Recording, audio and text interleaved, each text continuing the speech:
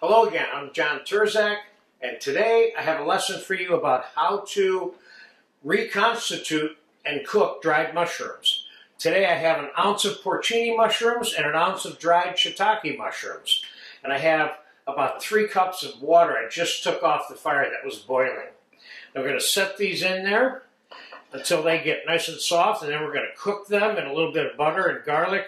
A little bit later, we're going to time-elapse these shots, and this one's probably going to take about 30 to 45 minutes. So we're going to let it soak first, and then I'll be back in about 30 to 45 minutes, and then we'll put them on a fire and cook them up a little bit, and we'll talk about that for a second. This is an easy skill video, but a necessary one if you want to use dried mushrooms, which have an absolute expanded amount of flavor compared to a regular mushroom. Just like anything that's dried, it's concentrated in its flavor. It's concentrated enough, in this case, that we're even going to use the water that we soaked them in because it's absorbing so much flavor from them in a later use for a sauce. So I'll see you in about 45 minutes to an hour. Okay, the mushrooms have been soaking in the water here for about an hour, 15 minutes, an hour and a half, something like that. So they're soft enough to take them to the next stage right now. I'm going to get them out of the water. I'm going to wring them out a little bit here so we don't... I tasted this water and it tastes like the dried mushrooms. And I'm going to use this water in another video that I'm shooting today, which is how to make mushroom Madeira sauce. And so one of the things that happens when you soak these mushrooms is sometimes there's parts of it, like the stems, that stay hard. I'm going to pull them off of there or cut them off, unless I think they're okay. This one's a little tough also. I'm going to take it off. I'm heating up a pan in the back. Now these porcini mushrooms have no stems on them, so they're all good to go. So the next question is, how do I want to cut them? And it depends on what you're going to use them for. You can mince this and put it into your rice dish, or you can sprinkle it put it into a soup. You can, in my case, I'm using this for a sauce. So the question I have to ask myself and how I'm going to cut them today is, what size do I want the pieces of mushrooms in the sauce? So when I ladle the sauce onto the food or the plate, what do I want it to look like? And that's how I'm going to make my decision in terms of how to cut the mushrooms. So in my case, I want the mushrooms kind of sliced like this. The shiitakes, we got some tough stems here, which I'm going to cut off.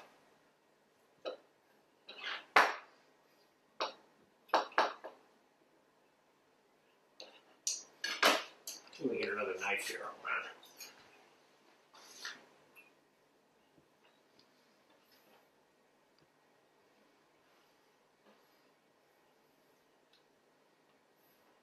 I can mince those stems, which I'll probably end up doing, and add them to the sauce too, because when they're minced, they won't be too hard.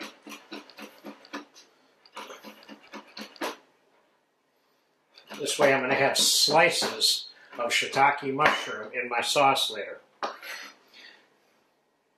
This is a great mushroom preparation to use as an addition to something like wild mushroom soup, wild mushroom chowder, etc., which is all good, and we will be making those in this course, by the way. So, okay, so there's the sliced shiitakes. Now the porcinis, I'm going to cut these more like minced because they're not physically suited for slicing per se, because they wouldn't have any appearance of being a sliced mushroom because they're so disproportionately physically, they don't look like a mushroom anymore.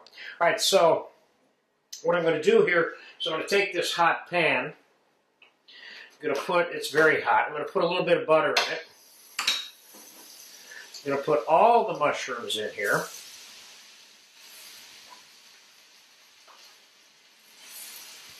Let's get these stems minced up. We'll throw them in there while we're at it.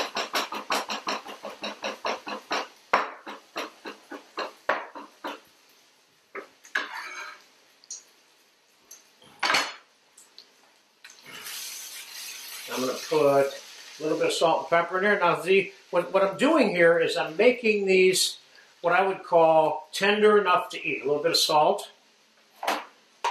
We'll put a little bit of garlic in here, only because I know what I'm going to use my mushrooms for, and this garlic belongs in them, because ultimately I'm going to put garlic in the sauce anyway.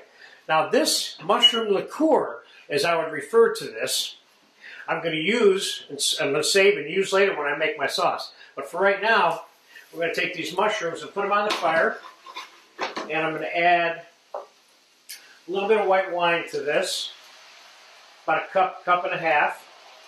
Let's finish it off. I'm going to turn this down. I'm going to simmer these for a little while, probably another 10 minutes. I'm going to fast forward this video for about 10 minutes, then we're going to have some finished mushrooms. And at that point, what you do with the mushrooms is your business. I'm trying to show you how to reconstitute and then cook them, get them ready to kind of do whatever you want to do with them. So I'll fast forward this for about 10 minutes, and I'll see you then. Okay, I've been simmering the mushrooms about 40 minutes. A little bit of white wine, I added a little bit of chicken stock to it, and now they're nice and tender, and they're cooked, and we have some more juice here.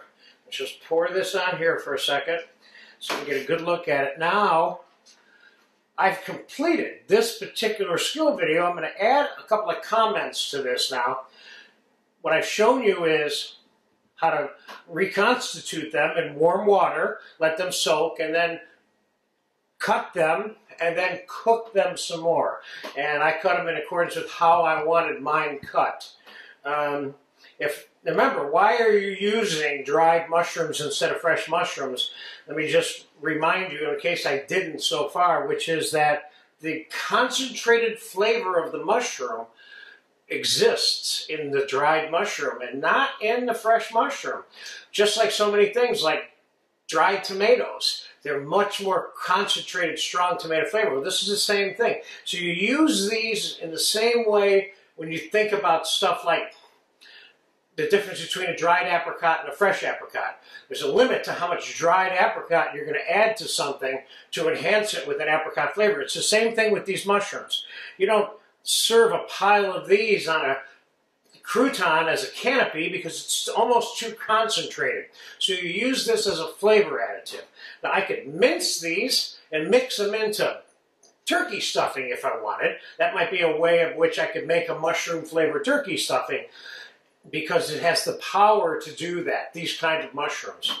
I'm going to use this in mushroom sauce, but at this point right here, they can be stored in the fridge or frozen and then taken out and used at will by the cook who made these for any variety of things.